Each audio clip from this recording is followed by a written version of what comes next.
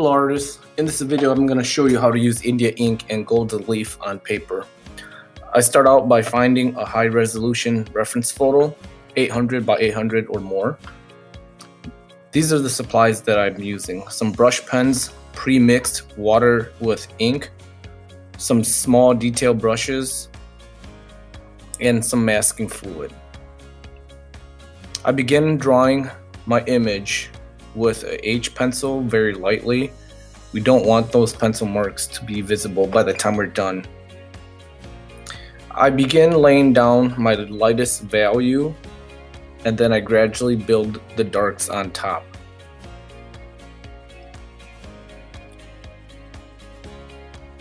Any highlights that I want or the whites of the paper to show, I use masking fluid. As I mentioned previously, I start out very lightly with my value and then I gradually build the darks. And unlike watercolor, India ink, if you make a mistake, you can't erase it. So make sure you're working slowly.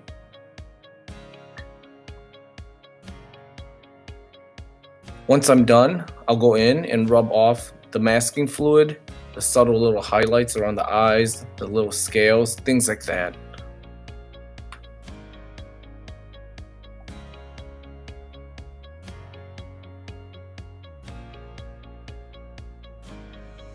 And then the fun begins. I use gold leaf adhesive or glue to brush on areas that I want to have the gold leaf. You don't want any puddles to build up during this process, so make sure it's brushed on thinly. I let it set for a little bit and then I brush or I applied the gold leaf on. I let that sit for another 10-15 minutes. Once the gold leaf has adhered itself to the glue, then I'll go back in with a brush and brush off all the excess gold leaf, only exposing and leaving behind the parts that are glued down.